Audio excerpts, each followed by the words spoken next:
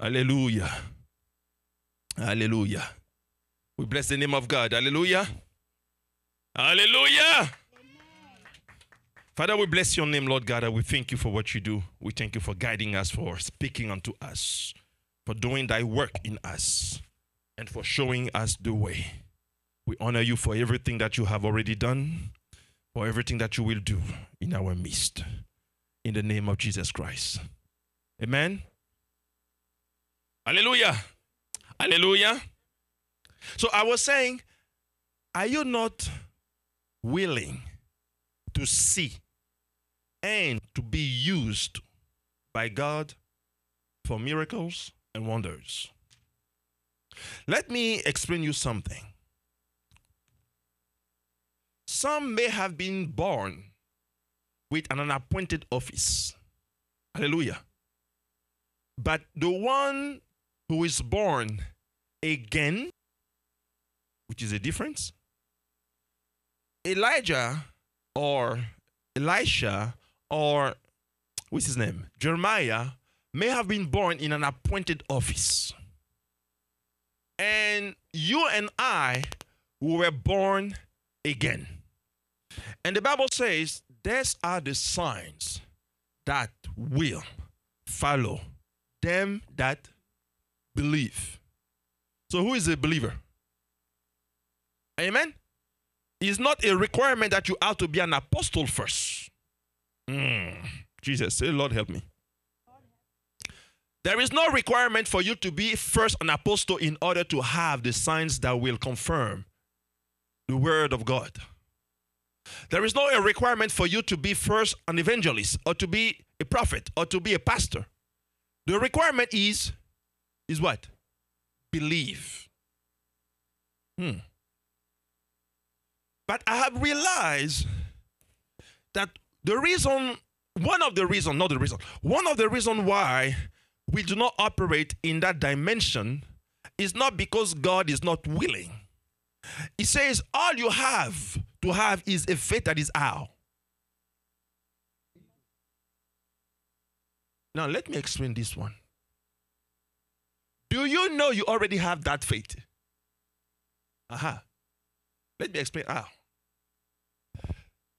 When the disciple asked the Lord Jesus to increase their faith, he said, if you just have as a mustard seed, you would say. In that answer, what he's saying is that what you already have can allow you to operate. Let me play. Hi, Jesus. Let's pray. Between the faith that you have in Christ Jesus and the faith for miracle, the only difference is the desire to operate. He says, desire the best gift. It did not say, have faith for the best gift.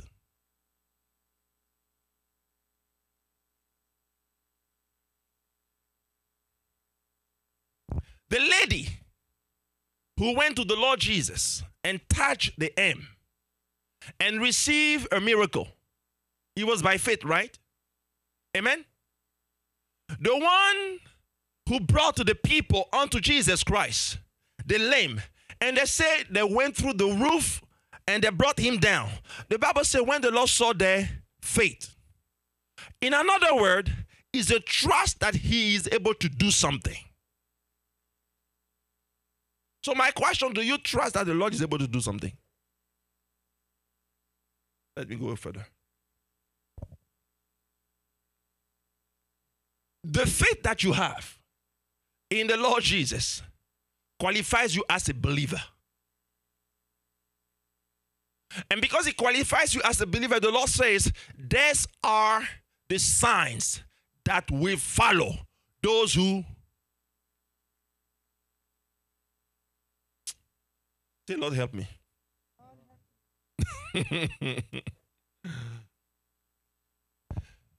He says signs that will follow those who believe. Let me give you an example. Faith for those signs is like money in your bank account. If you have money in your bank account, that money will not serve you if you don't use it. Hallelujah. Regardless of the amount that you have in your bank account, if you do not speak to that money to serve for something, it will not move.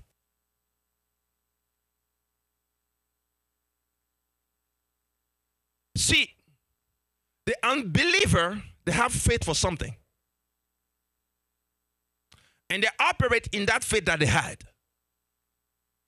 The only requirement the Lord has asked of us is just have that little. You don't have mustard seed faith. Don't you have mustard seed faith? Pastor Martin, you don't have mustard seed faith. No, because I have to understand that the measure of the faith is asking is not a big faith. It's a small one. So if I have that small one, why I'm not operating into what I'm supposed to operate?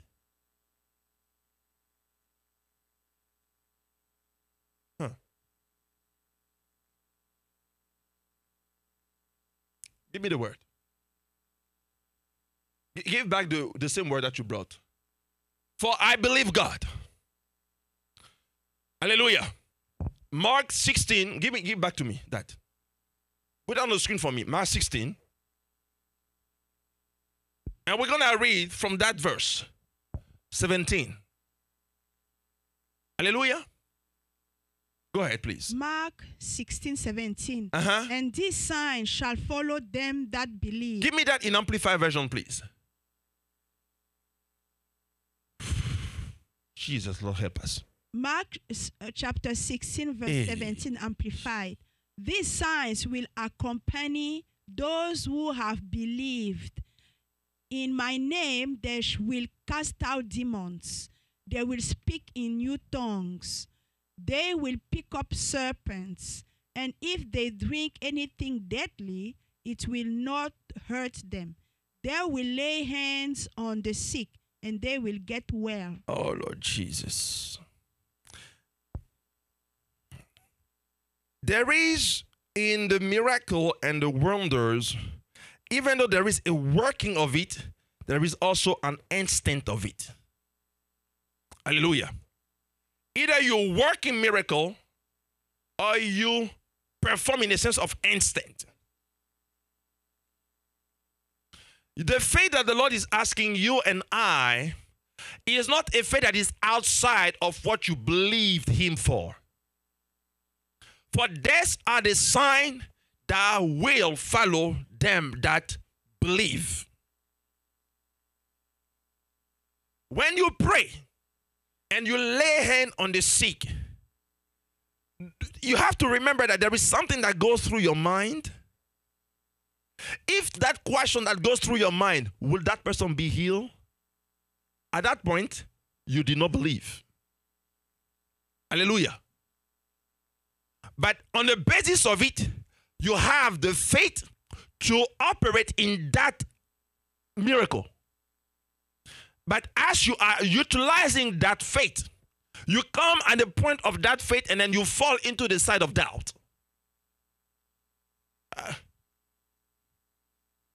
It does not mean you are without faith. Hallelujah. You only clouded your faith with doubt. Let's go back to John 11.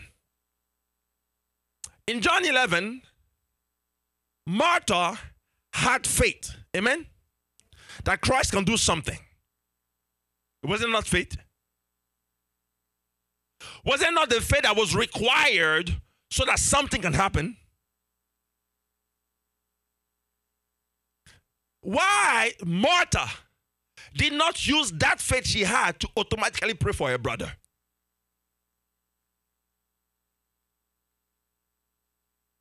Because she was not disqualified to pray for her brother. Are you what I'm saying? She had faith to call on the Lord Jesus. she also has that same faith to pray for her brother for him to be healed. You have faith to call on the Lord Jesus. That same faith is the faith that is required for you to see the goodness of God, to see the healing of God. Let me say it again. If you have faith as big as what? Seriously, tell me how big is a mustard seed?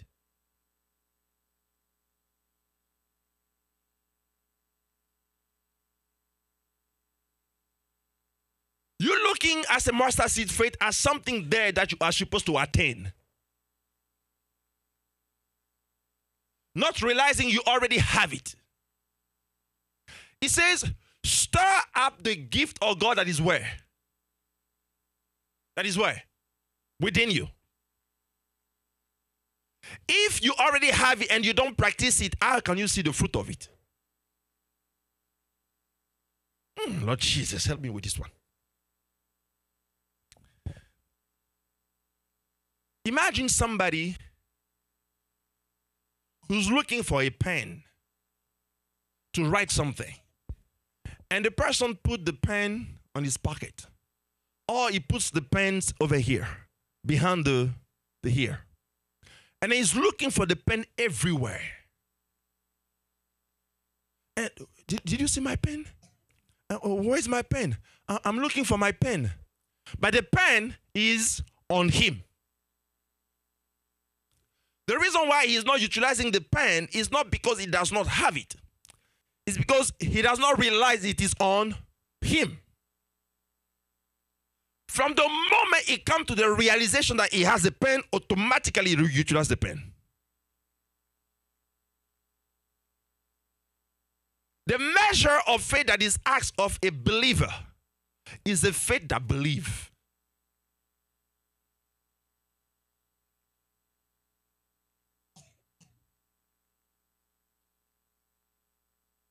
Let me read it again.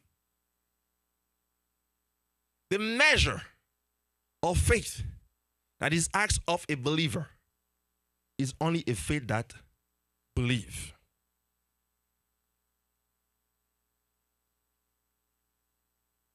He says, when you go, you will lay hands on the, Lord Jesus, help me with this one. You will lay hands on the sick, and they will recover. That wherever the Lord went, he did good. That as many as came, they were healed. So I'm thinking in my mind, I said, Lord, it was not 2 out of 10 that were healed. When the crowd was pressing on him, it was not 2 out of 3 that was healed. The Bible says anyone that touched him were healed. So I started meditating on it.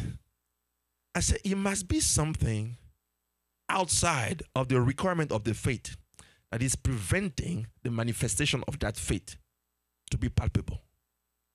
It ought to be something outside. Because the requirement for the faith is only believe.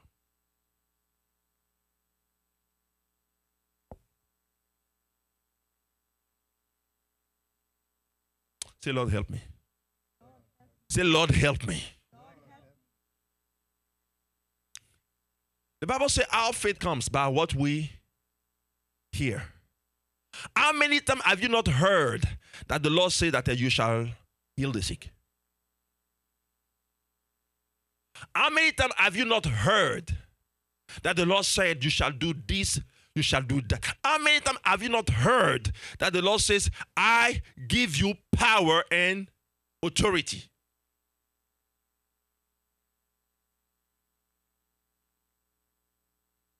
Now the question is, if you believe that Christ said what he said is true, then why is not happening? It cannot be God. Hallelujah. It cannot be because God did not want it to happen. It cannot be God. Have you ever been going outside?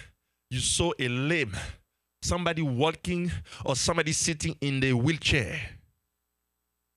and then you want to pray for the person, you have the urge to pray for the person to get up and walk. And that urge that you have is not kind of like oh, let me pray so that the person will get up and they will see I'm great. No, that's not the urge you have. The urge that you have is a compassion for the person that you see, and you believe right there that the God can use you in order to grant that person a miracle. So the faith you have right there, it is to honor the name of Christ. And then as you go towards the person, the mind comes, but if it doesn't work, it will be shame. What if it doesn't work? You already start in your mind thinking how fool you will look like to go to somebody who's in a wheelchair and you say, let me, and in the name of Jesus, get up and walk. So you already have the outcome of it and the imagination of how bad it will look on you. That's where you now fall. Because at the beginning, you had the required seed size of faith. But as you are now going to perform it, along the way, the thought of the enemy just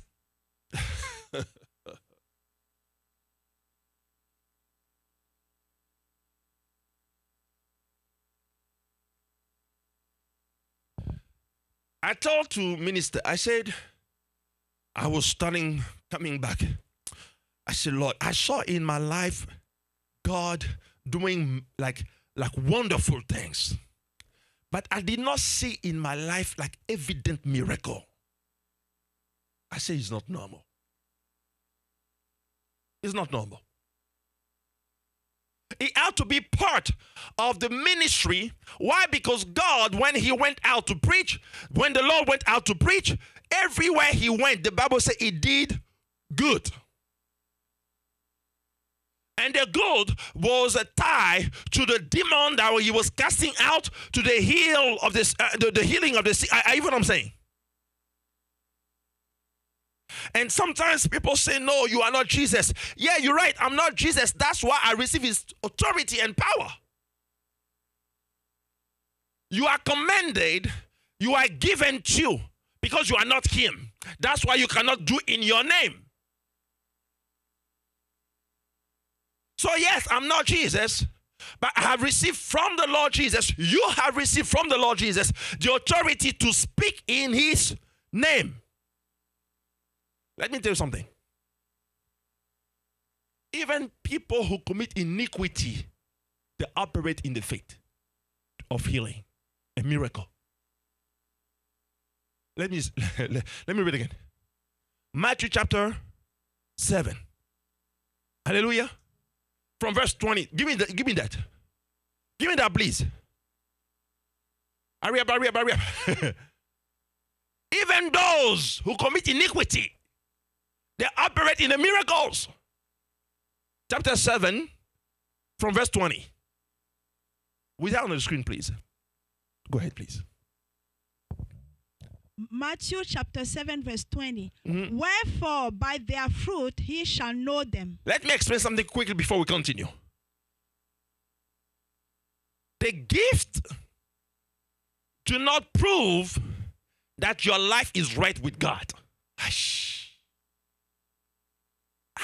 Jesus, help me with this one. Hey, the gift don't prove your life is right with God. So in another word, you can even operate in a gift when your life is not right with God.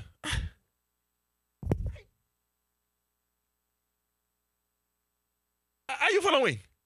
How much more if your life is right with God? Are you following what I'm saying? Those outside of the covenant can do so. How much more if you are in a covenant?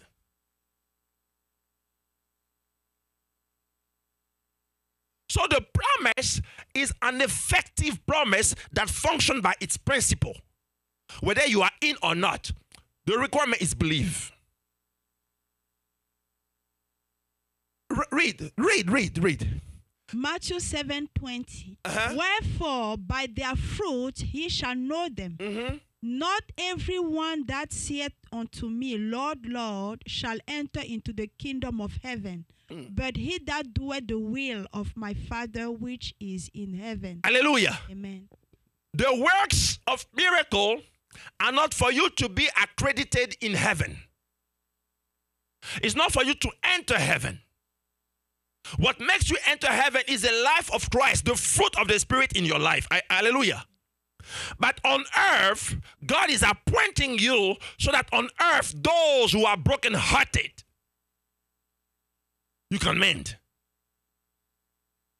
Those who are blind can see.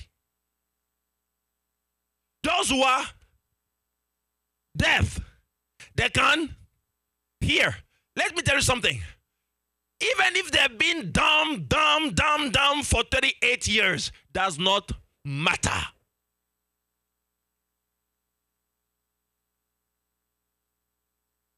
Read back for me, please. Please read back for me, Lord Jesus. Matthew 7:21. Not everyone that saith unto me, Lord, Lord, shall enter into the kingdom of heaven, but he that doeth the will of my Father which is in heaven. Many will say to me in that day, Lord, Lord, have we not prophesied in thy name, and in thy name have cast out devils, and in thy name doth many wonderful works? And then will I profess unto them, I never knew you. Depart from me, he that work iniquity. Hallelujah. Amen. Even the one who work iniquity, they operate in the wonder. Are you reading? They said, it was not in thy name. They did not say it was in the name of Buddha. Are you what I'm saying? They did not say that they use whatever. They said in thy name. The requirement that they have fulfilled was a requirement of belief. Their sign shall follow them that believe.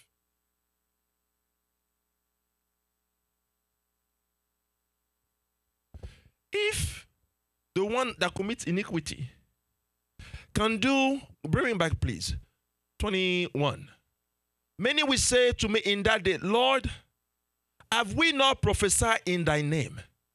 And in thy name have cast out devils. You are agree with me that the Lord Jesus said that you cannot cast out devil out of devil. You get it?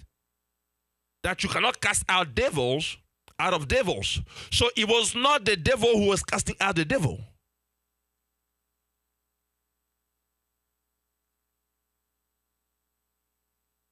But it's not because he's saying this that therefore the church is not asked to do so, in the sense of operating into the wonders of God. Here's what happened. In the Catholic Church where we grew up, the focus was only on your own salvation. Let me explain you something so you understand. The focus was your, meaning all you have to care of is your salvation. No wonder the people, when they grow, they don't have the love for the lost. Are you what I'm saying? Because the one who is lost, who can I care for him if only you care is your salvation? I did not say you do not have to care for your salvation. I said if only what you care for. But the unbeliever, he needs a sign.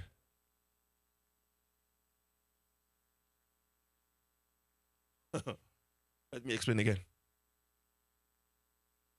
When you go out and you speak the word of God, and the hand of God and the signs, oh Lord Jesus, help me. And the signs of God through you are being confirmed. The Bible said that the Lord confirmed his word with. When he was confirming it, was he confirming among the believers? He was confirming most of the time outside with the unbelievers. Am I right? So even the Lord Jesus was so willing that when he was among the unbelievers, he did signs.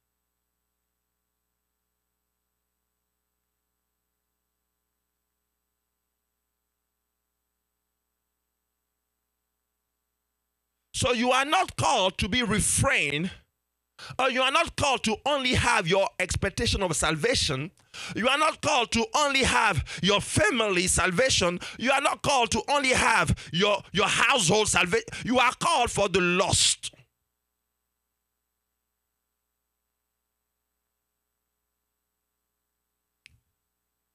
When you go and you pray for someone, and then we say, oh Lord, we pray that your will be done on this person. If it will be thy will, let the person be healed. Oh, what's that prayer there for? Like, you see what I'm saying? How many times does a believer need to remind himself that the Lord has granted you power to cast out devils? Power to heal the sick. How many times? Well, I will tell you, many times you have to be reminded. Because obviously, our minds start shifting, and then we start operating into the things that are more easier for us to grasp.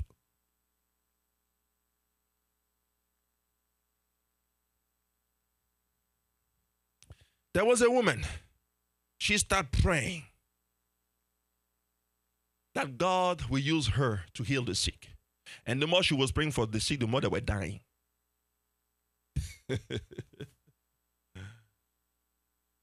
You know, if you go pray for someone who is sick, and after you pray the person die, you yourself, you're already in trouble. Your mind, your thoughts start accusing you. The prayer you did, instead of the person to rise, the person die. 1, 2, 3, 20 times. When they call you for the next to pray, you yourself, you say, because you have anointing for death. Hallelujah. But the lady did not stop. She didn't stop. All she knew is that she was called for that. She pressed on. And suddenly, one day, people start getting healed of cancer, terminal cancer. People start getting healed like randomly of terminal diseases. Inside the hospital, dying on the bed. They were signing the death certificate before when they were dead, meaning they were already gone to die. And then she saw the power of God, healing and healing and healing. In another word, the work of the faith in you for it to be, need you to work it out.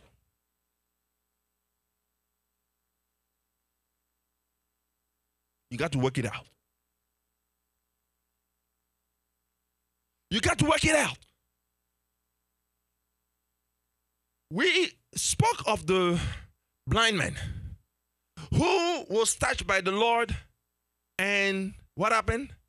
He saw people like a tree. What did the Lord Jesus did? He continued. So there is a portion of that faith miracle that requires you to continue. You did it 2, 3, 4, 5, 10 times, and there is no result. But you may think there is no result because you don't see the evidence of it. But the working has already started.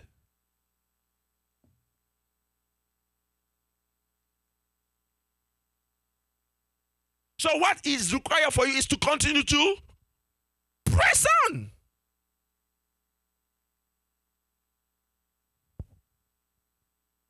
Hey, Lord Jesus. You are required to press on. Give me Acts. Give me the word first. For I believe God. Hallelujah. This is the word we are in the word right now, the message. For I believe God. Hallelujah. You will realize that sometimes what it requires the thing to happen for somebody else is your belief. It's not every time that the person needs to have faith in order for it to function. No. Very often time, it will be your faith on behalf of the person. Imagine somebody who is an atheist that is on the deathbed. Which faith you want to ask him? No. There are times where God's sovereignty, without a requirement of faith, just operate. Nobody pray for it. Just God in his own sovereign power. He says, let everybody be healed. That's what happened to A.A. Allen. He was a man of faith. But one day, they brought a child who had 26 diseases. His tongue was out over here. His hands was crunched like this. His feet was crunched like this. It was deformed. He did not have a male organ. A child of 4 years old. Imagine you preaching and somebody come to you with a child like that. The first thing that can cross your mind is, let me pray for him after. Because if I pray for him now, it will be obvious for everybody that it did not work. And if it doesn't work, they're going to take it and then put it on CNN. And if they put it on CNN, I'm finished. You know what I'm saying? So you already see the line. Anyway, so they brought him the child. When they brought him the child, the guy who spoke to the lady concerning faith, he has been preaching for the whole week. It was another guy who was called Schambach, R.W. Schambach. He preached for the whole week for a conference on faith.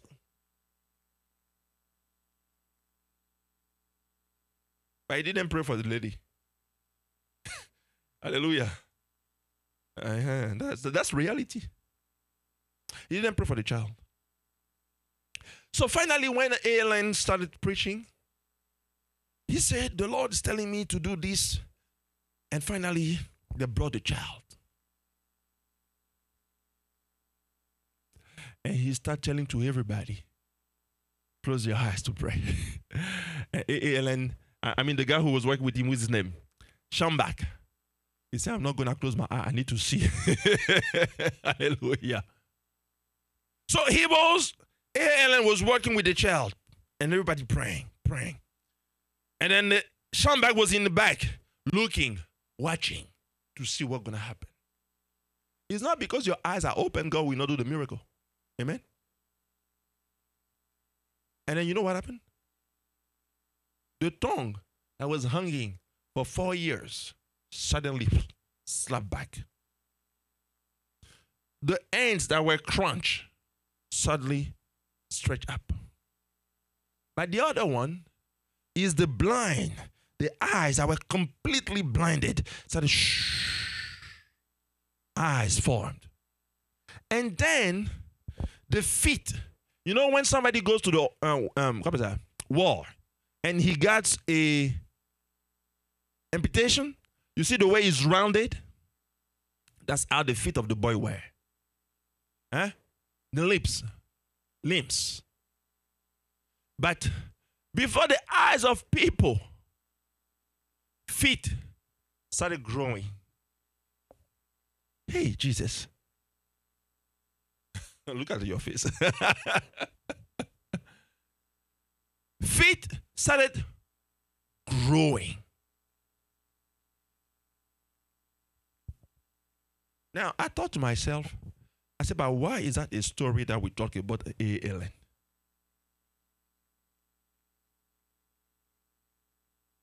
What's the difference between him and you? What's the difference between Elijah and us? Hallelujah. What is the thing that was required for him to see The miraculous. Well, let me tell you, A. Allen did not always see the miraculous. He'd been having and doing ministry for 13 years, and then he did not see nothing happening in his ministry. But one day he realized that this was a portion of the ministry for which he was called. Realization. Hunger. And as he pressed in, suddenly the Lord started now opening up. And here comes his ministry was filled with the power of God. Remember, those who commit iniquity were able to perform miracles. Somebody help me with this one. How much more the one who walks in his will?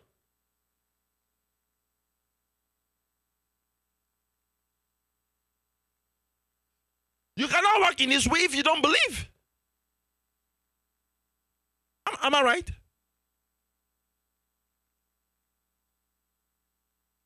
You cannot work in his will if you... Are you following Muhammad? Why? Because you don't believe in him. I what I'm saying. Why don't you pray Buddha? Because you don't simply believe.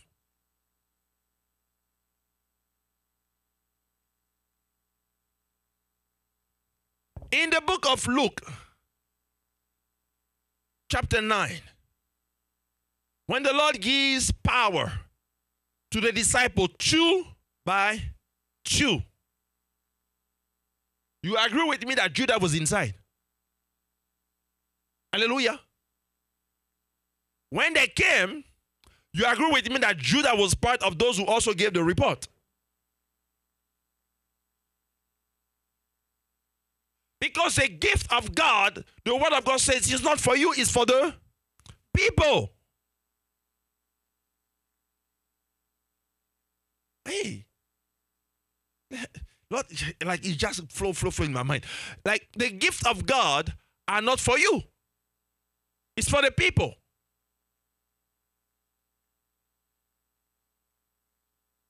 Can a wicked man, the most wicked man ever, is extremely wicked, if he pays the fees for someone who's hungry, is that not called good? If somebody is hungry and you have the most wicked man ever who pay the food for the one who's hungry, is not that called good? That good is done unto the one who's hungry. Hallelujah. Because it was done unto somebody else, it is called good. So our goods don't save us, but our good explain who we are in the Lord. Our good explain his goodness. That's why he's good both on the wicked and on the just. When he gives life and he holds the breath of life for everybody to live, he gives the breath of life for the wicked and the just. Are you what I'm saying? So you being a child of God, who've been called to ministry, who've been called by the Lord Jesus, he said the only requirement for you and I is to believe. These are the sign that we follow them that believe.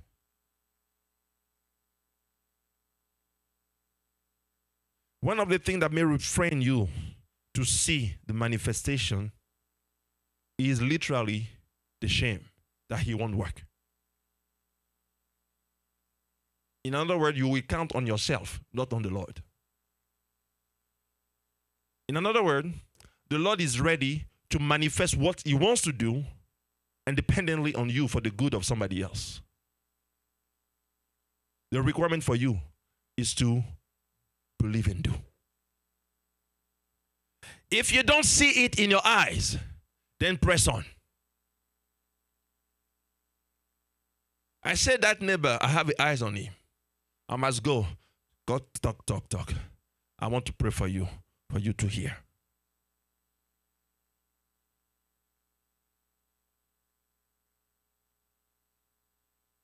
The requirement for you and I is to walk or to work out the gift that is in. Hallelujah. Oh, help me. Give me back Acts. Was that Acts 27? Amen. Acts 13, verse 27. Please put it on the screen for me, please. Acts 27, verse 13. And when the south wind blew softly, supposing that they had obtained their purpose, losing thence, they sailed close to Crete. But not long after was caught and could not bear up in the wind. We let her drive. Verse 14. But not long after this, after there arose against it a tempestuous wind called Euroclydon. And when the ship was caught and could not bear up into the wind, we let her drive. And running under a certain island which is called Clauda, we had much work to come by the boat, which when they had taken up, they used helps undergirding the ship, and fearing lest they should fall into the quicksands, strake sail, and so were driving. And we being exceedingly tossed with a tempest, the next day they lightened the ship. And the third day we cast out with our own hands the tackling of the ship. And when neither sun nor stars in many days appeared, and no small tempest lay on us, all hope that we should be saved was then taken away. Okay, let me break it down for you quickly here before we continue. Paul was told by the Lord Jesus that he would go to Rome. Amen? Before they started, he was already told that he ought to go to Rome, and for that sake, he will arrive there. That's why when the people came to make the plan in order to deliver Paul from the Jerusalem prison for him to be killed, it did not happen, because the Lord has sent a boy to reveal what they were planning to do. So the word of God was already spoken to Paul that you're going to arrive in Rome. But when things started getting really tough, when things started getting really foggy, cloudy, when things started getting really difficult and contrary to what God said, just like when you pray and you don't see as God said, just as you fast, just as you believe, just as you lay hand and you don't see the miracle, the Bible says that finally, and when neither sun nor star in many days appeared. Normally, the day is set to be day and night. But the more they advanced, the more they saw only the shadow and the night. They could not see. Give me back, please. And when neither sun nor star in many days appeared. Are you what I'm saying? There is a place in is that Alaska, where I don't know if it's still happening, but where it will be a long time of night and a long time of day. Hallelujah. So for so long they were in the sea, they could not see sun nor day, and they started losing hope.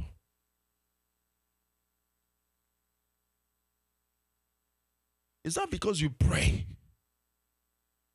that it does not happen. Then it means it's not happening. Because in his case, the Lord already told him, you will arrive in that place.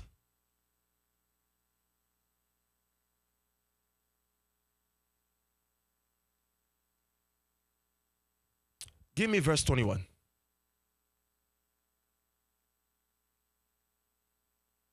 Verse 21. But after long abstinence, Paul stood. After long abstinence. Hallelujah. Amen. He refrained for a long time. So because he was not speaking, things were going bad. Ay, ay, ay. Somebody is still blind because you're not praying.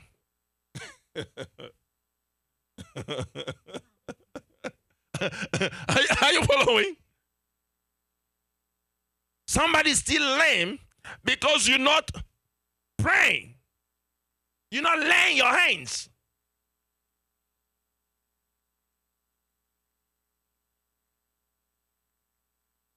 Paul, in that boat, was the only guy who was able to turn around the life of everybody.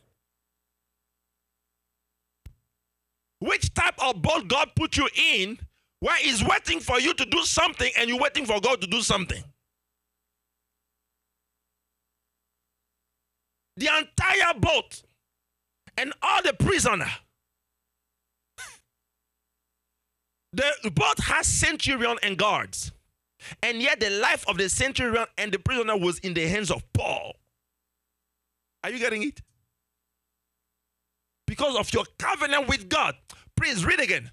But after long abstinence, Paul stood forth in the midst of them. Paul stood forth in the midst of them. Mm-hmm. Remember, Paul himself started losing hope. Give me verse 20. Verse 20. And when neither sun nor stars in many days appeared, and no small tempest lay on us, all hope that we should be saved. Tempest on them, all hope that they should be saved. Was completely. No. Was.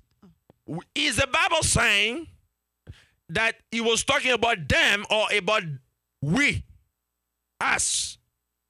He was talking about we, us. He was not saying their faith. He was not saying they lost hope. Hallelujah.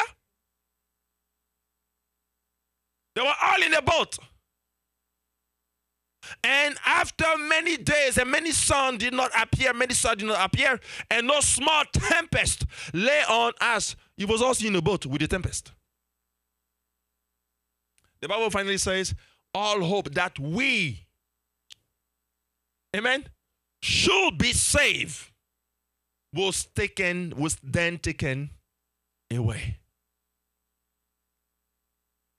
But you see, the Lord, when He called you, He said, these are the signs that will follow them. So the word was already spoken.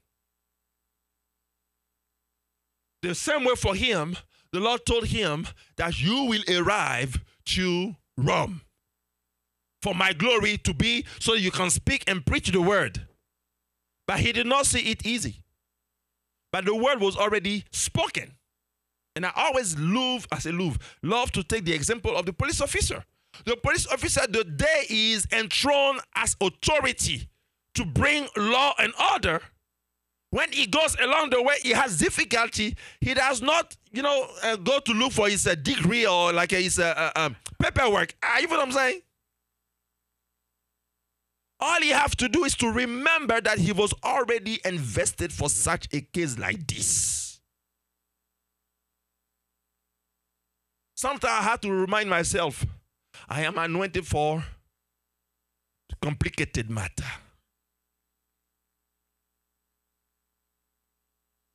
Because when it's complicated, is there that you are anointed for.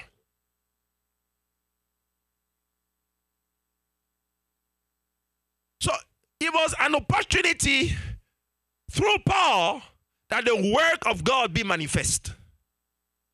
It's an opportunity through you that the blind see.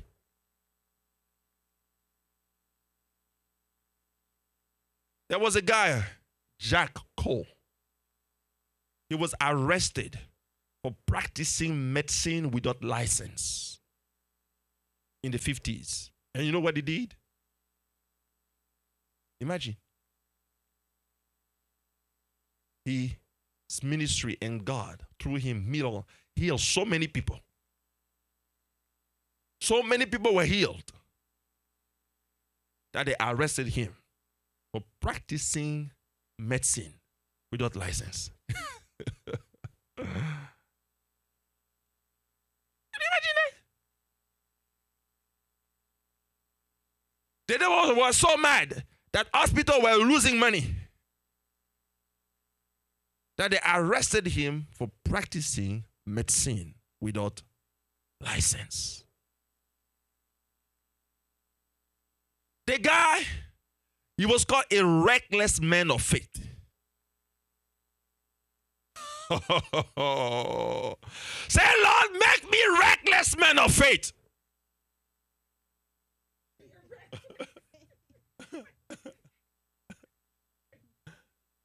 No boldness. Reckless man of faith. You know, when the Lord Jesus healed the blind by spitting on his face and spitting on the ground, he was reckless. Are you following? That's what we call reckless. The guy, a woman came, she had tumor in her belly. She stood. He was known to slap people when he prayed. So she was standing. He was praying, and boom, in her belly. The tumor disappeared.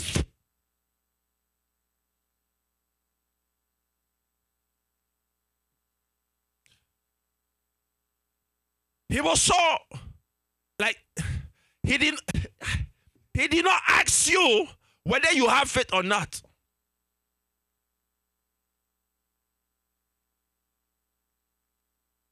People will come with a hearing aid. At the moment they arrive, you start removing it and crashing it. What if it doesn't work?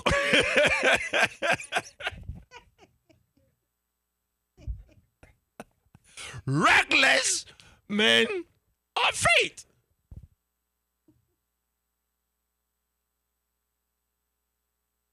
You will see somebody coming with a hearing aid. You will say, oh Lord, your hand is on the hearing aid. Oh Lord, let her hear. How do you know the person is hearing with the hearing aid that he already has eyes? It's already in his ear. How do you know? He will take it. He will not just gently put it on the side. He will break it. People come with crutches.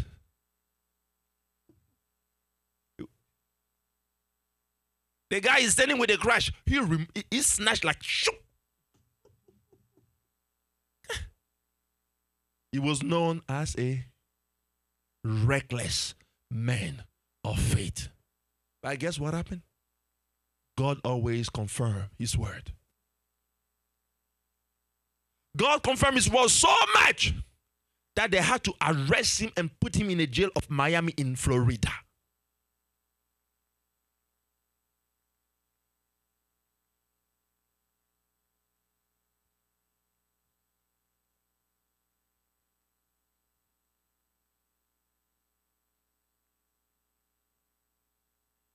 They are blind who are still not seeing because you are not doing your work. Because we are not doing our work. People with cancer, they still have cancer because we are not doing our work. The Lord Jesus did not say, send the sick to the hospital. That's the business. Hallelujah. Your business is not the business. Your business is the business of your Father. Are you following what I'm saying? The business, he did not tell you to go break the hospital. He told you rather to empty the hospitals. Heal the sick. If the sick is not sick, will he go to hospital?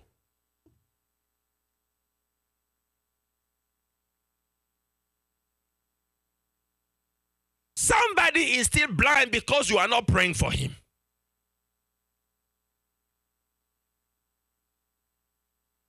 somebody is still saying the tempest because we are not laying the hands. When you see the neighbor that is deaf and mute, you say, hello. But you know he does not hear, right? So you do your hands and your word. Hello. That's all you can do.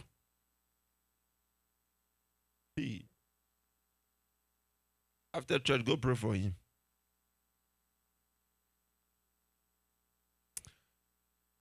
He is blind because you are not laying your hands.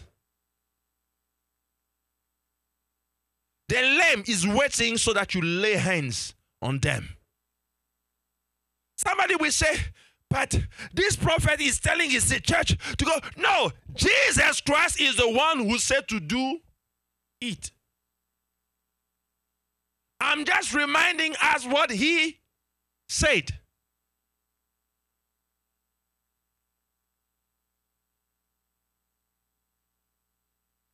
Luke 9. The Bible said the Lord called unto him the 12 and gave them power and authority over every unclean spirit to drive them out. And he sent them into the field. When they went into the field, they were not on the line calling Jesus, target 505. Is that this one I should pray for? Hallelujah. They already received the mandate. When did that mandate expire? Tell me. Never. Are you what I'm saying? The mandate to heal the sick did not expire. The mandate for the lame to walk did not expire. The mandate for the blind to see did not expire. The mandate for the deaf to hear did not expire. The mandate for the possessed to be delivered did not expire. How many of you is ready to be reckless men of faith? Yeah. Hallelujah. I got to be a reckless man of faith. Are you what I'm saying? Because I got to be somewhere where I see that God is manifesting his will, his pleasure in the life of somebody. I got to be a reckless man of faith.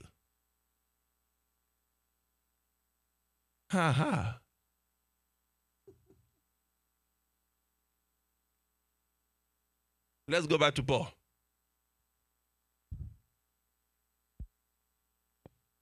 Give me Paul.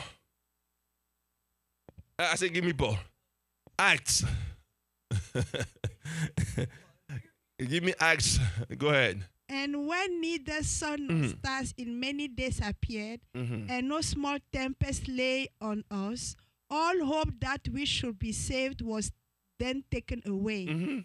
But after long abstinence, Paul stood forth in the midst of them and said, Sirs, he should have hearkened unto me, and not have loosed from Crete, and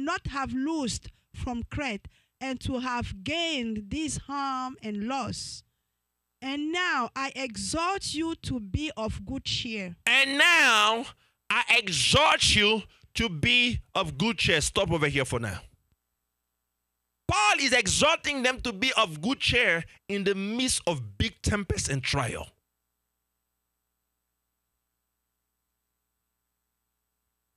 The people who pray by faith, they say, come, the Lord will heal you and you will see.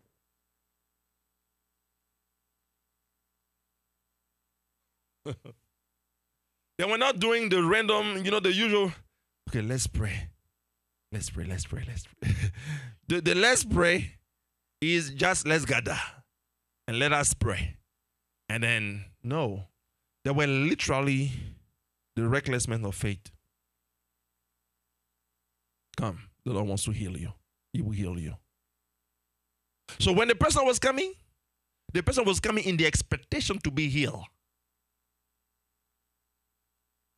The person was coming to be healed. How many go to the doctor to the expectation to be healed? Most of the time when they go to the doctor, they already see the healing. Because they believe that the doctor has some kind of like I would say that, knowledge of something to help them be healed. The Lord is calling you and I so that somebody can be delivered. Somebody can be healed. And remember, if those who are committing iniquity, this one bothers me. Those who commit iniquity, they are still operating in wonders. How much? Those who are in the covenant.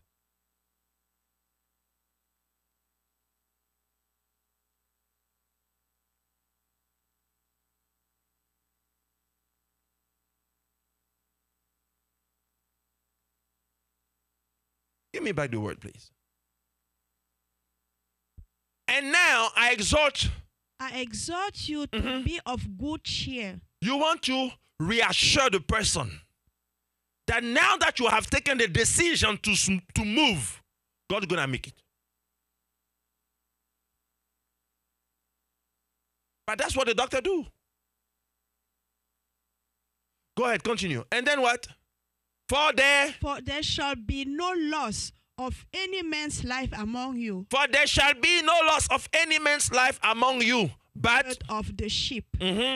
For there stood by me this night the angel of God, whose I am and whom I serve. Hallelujah. Amen.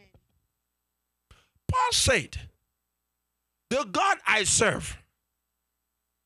Hallelujah. The God I belong to. Do you have a God you serve?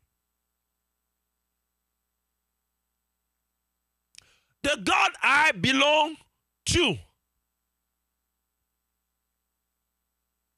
It's not everybody who establishes doctrine. Hallelujah. But when it comes to healing, miracles, it's for everybody who believes.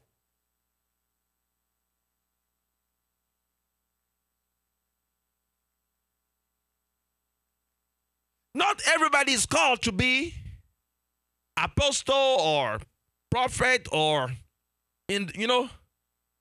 but he said, them that believe.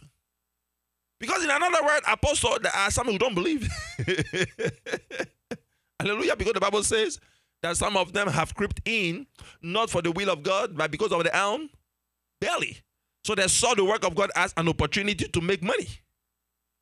Hallelujah.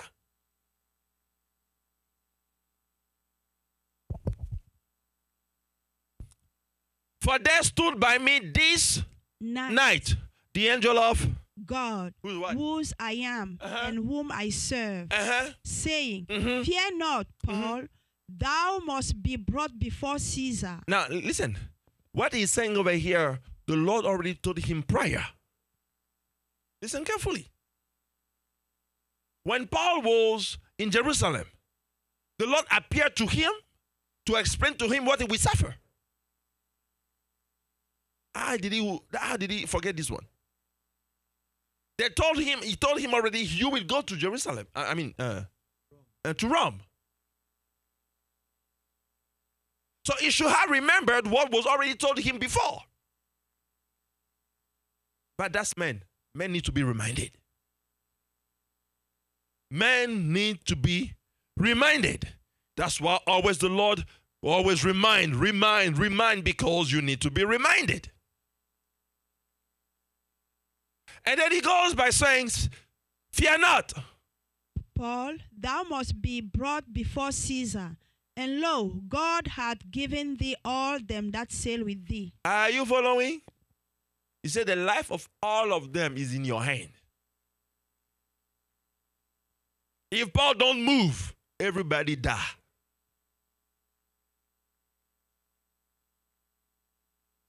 Can you imagine? Like, can you, oh Lord Jesus. Oh Lord God. Can you imagine the weight of the anointing and the ministry God has placed in your life? If you don't move, an entire generation can die. If you don't move, an entire community can die. If you don't move, an entire nation can fall. I don't know if you're realizing it. The Bible says, for the world is waiting for the manifestation of the sons of God. They are longing for it.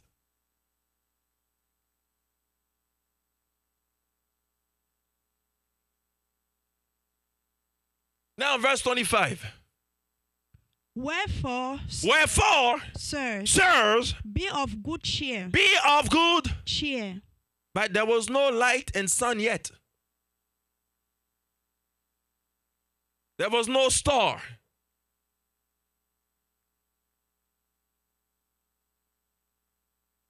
And he says, for I believe God. For I believe God. You see, he didn't ask them to believe God. Hallelujah. He didn't ask them to pray. Are you following? He said, all I know is that the God I serve, the God whom I belong, he told me that your life is in my hand. If I abstain, you die. If I stand, you live. So all I know is thou must be of good cheer, for I, Paul, believe God.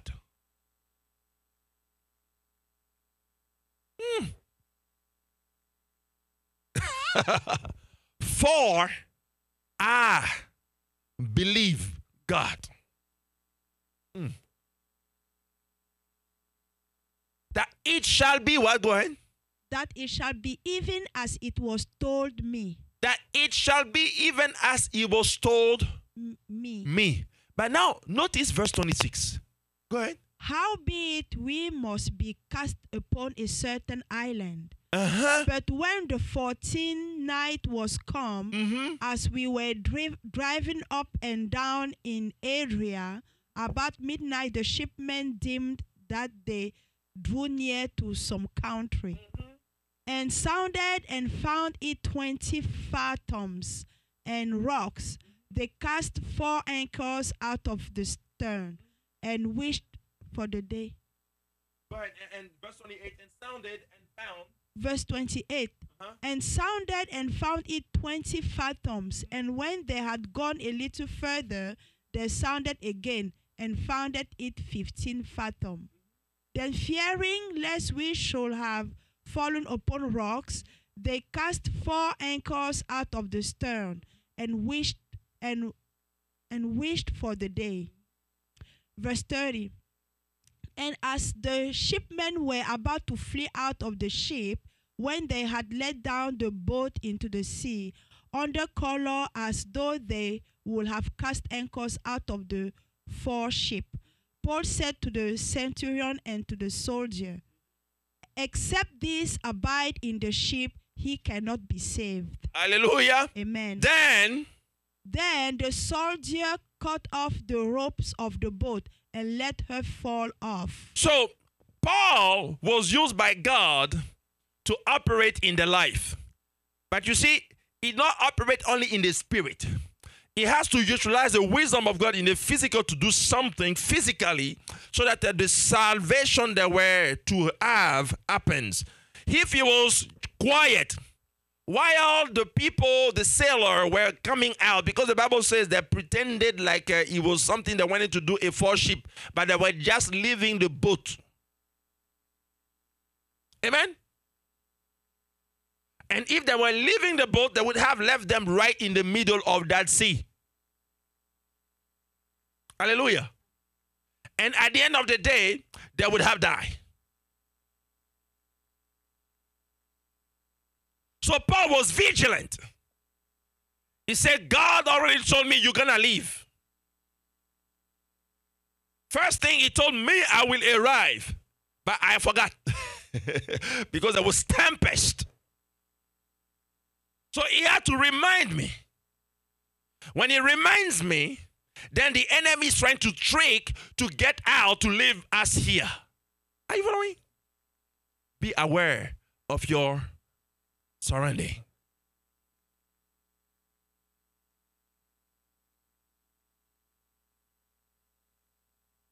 So he told to the centurion, unless you get those people to stay in this boat, everybody gonna die.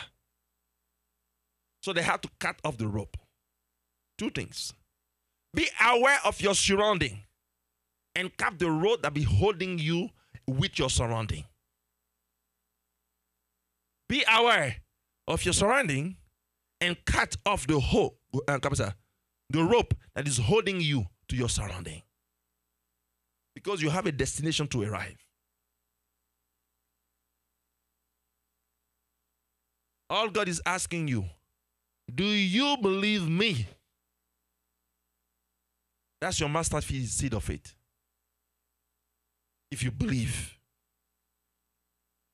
But now that you have it, you need to cut off some rope. Hallelujah. You need to cut off some rope. You need to stand and speak. You need to go into it. Oh, Lord Jesus, help us.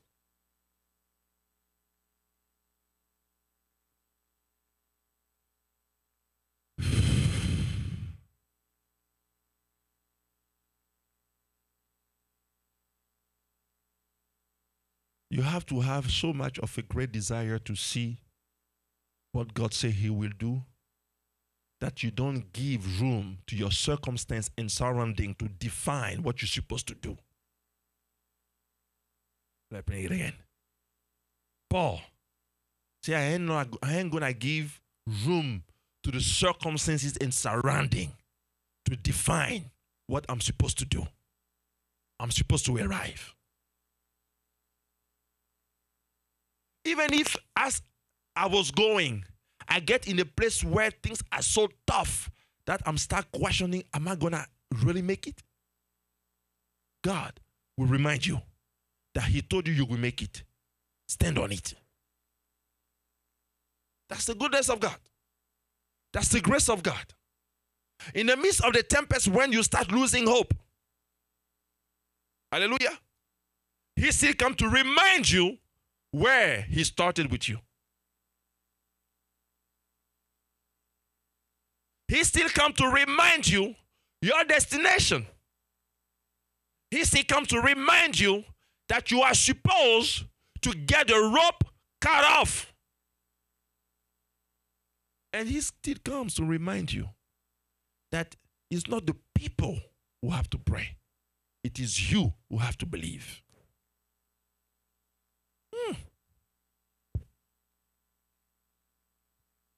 He said, for I believe God, that it will be done unto us as he has told me.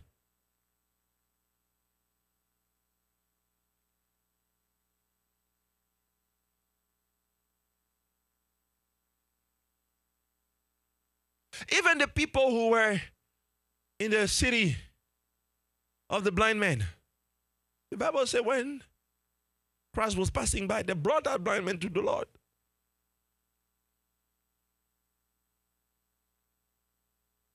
People were not walking with God. They knew how to bring the blind man to God. And you walk with God and you don't bring the blind man. Are you what I'm saying? It's not normal. It's not normal. So now we have to be reminded that the mandate that has been given has not expired. Lord Jesus. That's why he sent them 2 by 2. So they be encourage each other as they go to do the work.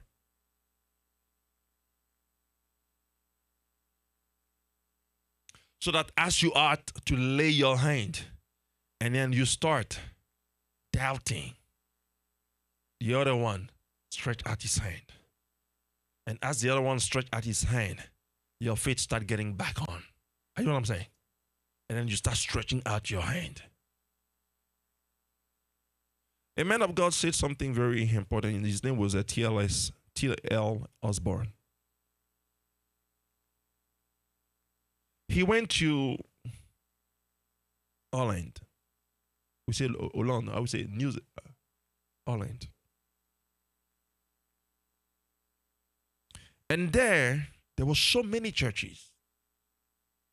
And there were the churches of the hold. So they have finally become accustomed to just go, hear the word, and go home. So for several years, that's all they were accustomed to. And among them were many sick. Many. Thousands of thousands. And the man of God was an evangelist who were just going to in the 50s. He was just going anywhere to preach. And he was going out, he was preaching Christ. And after he was preaching Christ, he was preaching the work of Christ, which is healing, deliverance, healing and deliverance. Hallelujah, miracles. And he went to Holland.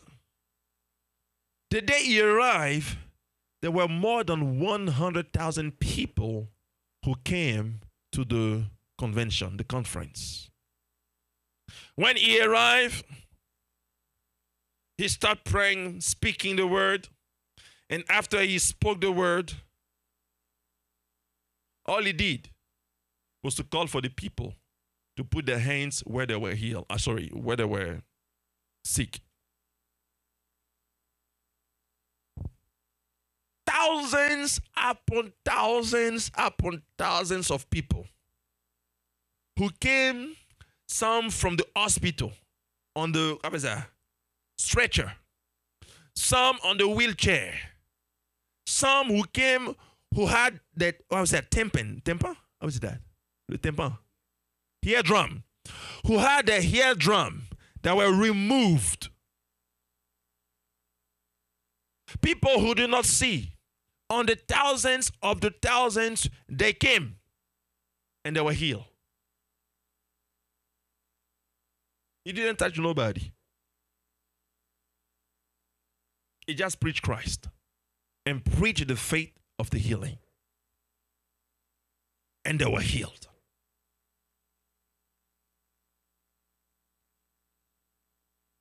Hallelujah. If he did not preach that faith for healing and miracles, they would have gone home the same way they were already in those churches.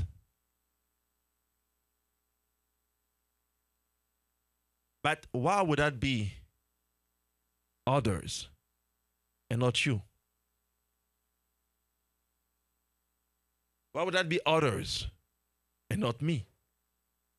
Because there is no requirement that some are disqualified and some are qualified. The only requirement is if you believe.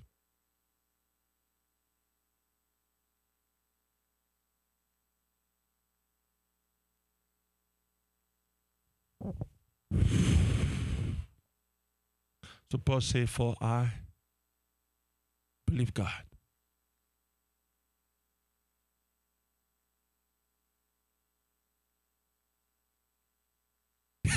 Imagine you are a nurse,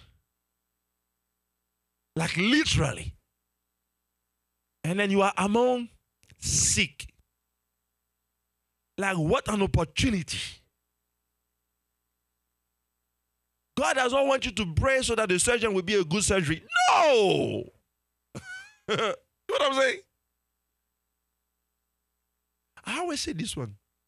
I said, the church has a strong faith to pray that God will use the hand of the man to do the surgery so that the person will be healed. I said, but all that faith, can God do something? Has God able to grow feet? Yes. People who had eye that were plucked out, like I said, plucked out. Those eyes were recreated.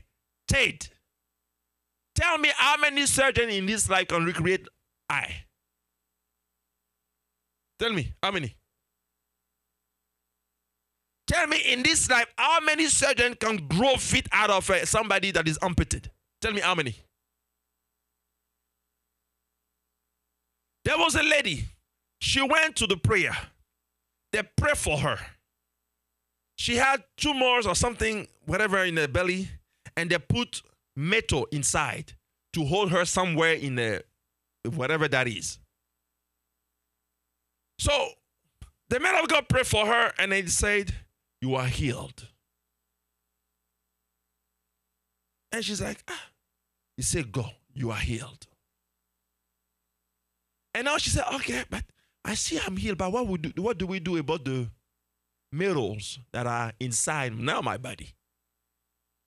He said, "Go, the Lord will take care of it." Jacko, the reckless man of faith. She went home. You know what happened? She got up out of her bed in the morning. All the metal were on the side here.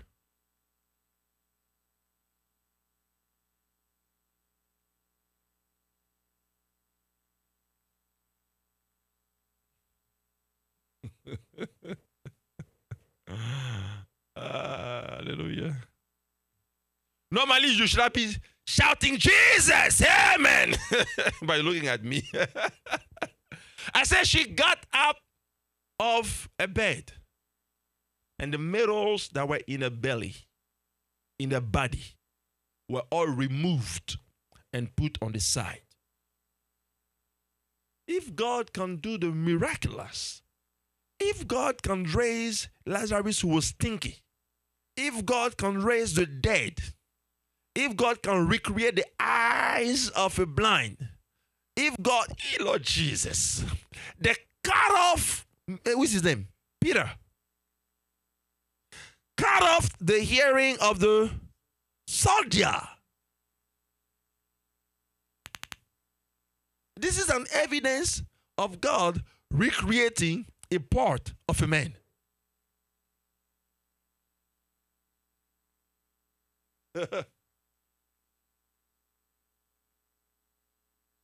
If your expectation in that mustard seed of faith you have, God said, with that little one you can move mountain, and then you want to move rocks.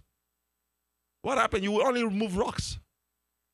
Because if in what you already have, all you want to do is to heal the headache, what you will see will be only the headache healed.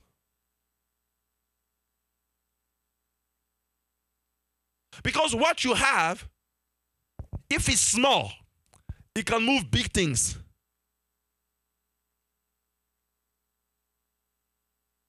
But it is up to you to say it is that big I want to tackle. If you have, but you want to tackle only the small, your faith will be trained only for the small.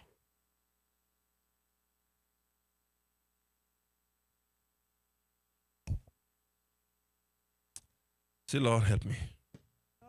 Say, Lord, help me.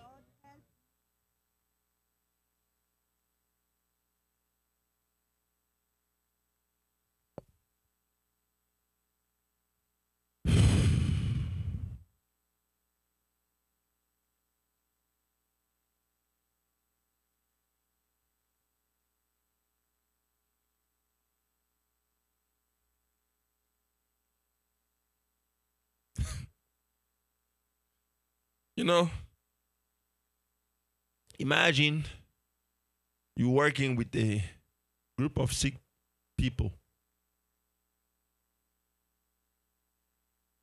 So in your mind, he could be, Lord Jesus, help me. Lord, help me.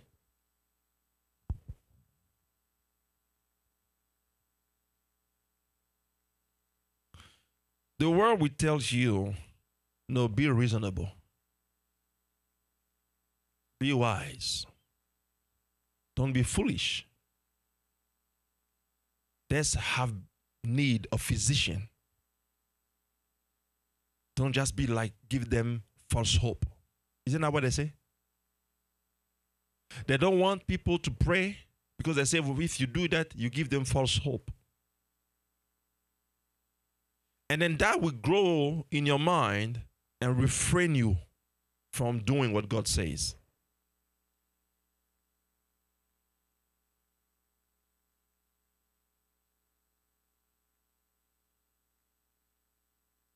But how many times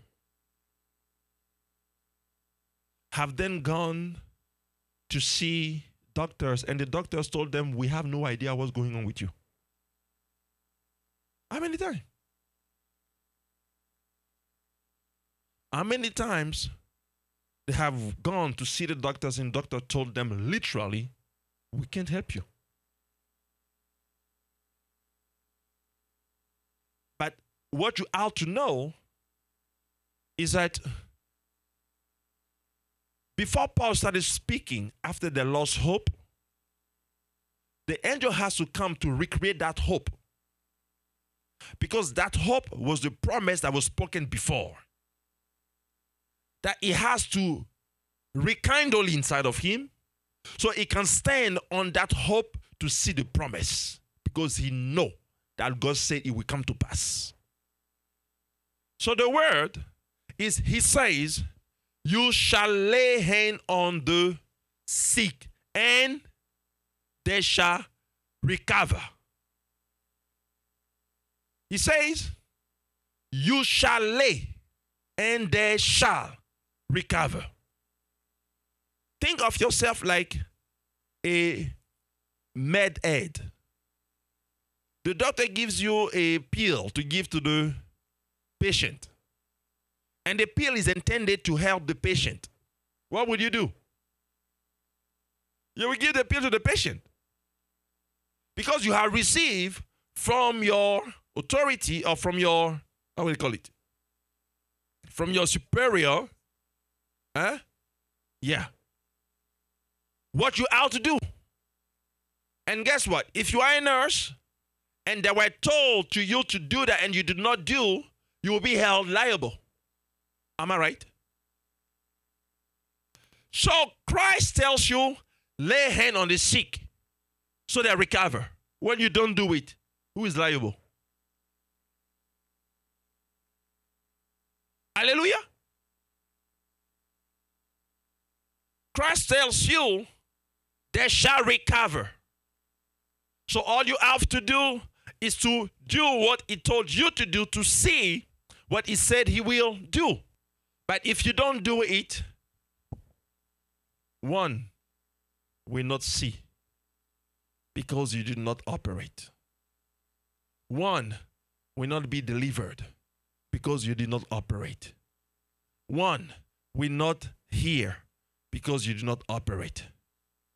And then you will just function as everyone else. It is accustomed. That's the state of the person. That's the way he goes. There is nothing I can do. It should not be so. Paul said, for I believe God, that it shall be done unto us as he had said. If Christ did not say that they shall, then you cannot do. Hallelujah. If he never said it, then we can't do it. Because our license to practice medicine is the word of God. Because he's a great physician by excellence.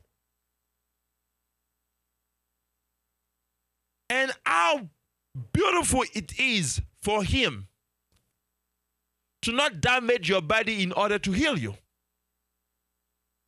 That's what I'm saying. He does not need to damage your body before to heal you. So it's a win-win. You're not losing nothing.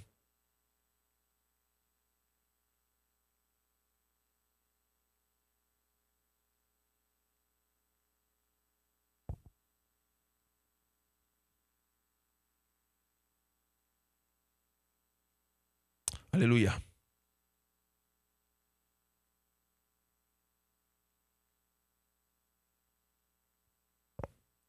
Let me finish with this. 1, there is a place where the faith of the person heals the person. 2, there is a place where your faith, amen, heals the person. Hallelujah. And 3, there is a place where nobody faith, just God sovereignty.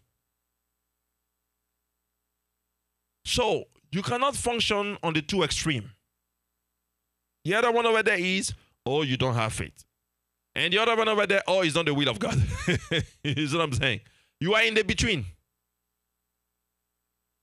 It is your faith that you have to put on the work.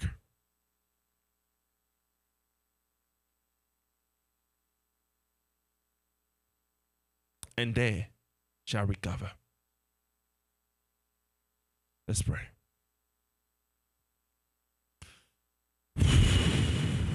Father,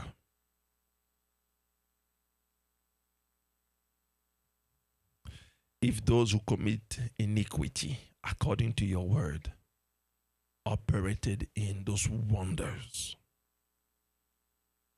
if those that you have even chased out and cast out from your sight operated in your name, how much more those who are living and walking in you.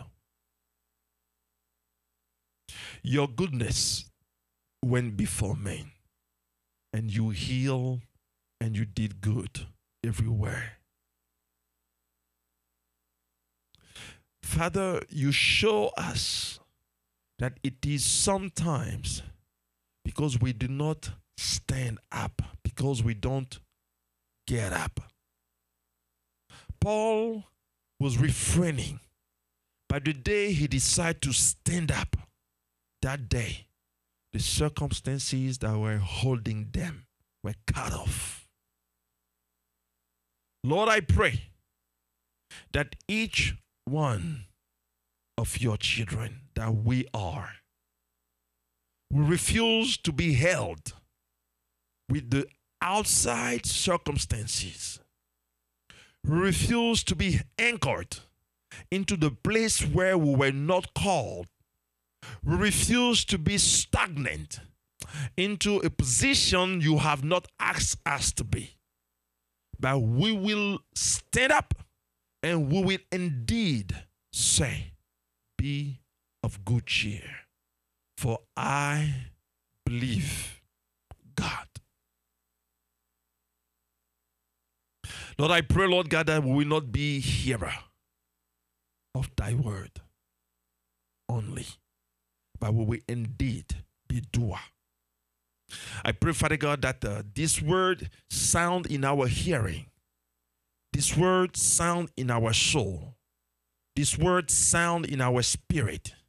So, Lord God, we shy not away from your assignment. Wherever we struggle, let your word ramp up and clean up the struggle. Wherever, Lord God, we doubt, let your word clean up and ramp up the doubt. It is given unto you to heal. It is given unto us to speak. So let us speak and see what your word says thou shalt do. In the name of Jesus Christ of Nazareth. Amen. Amen. Amen.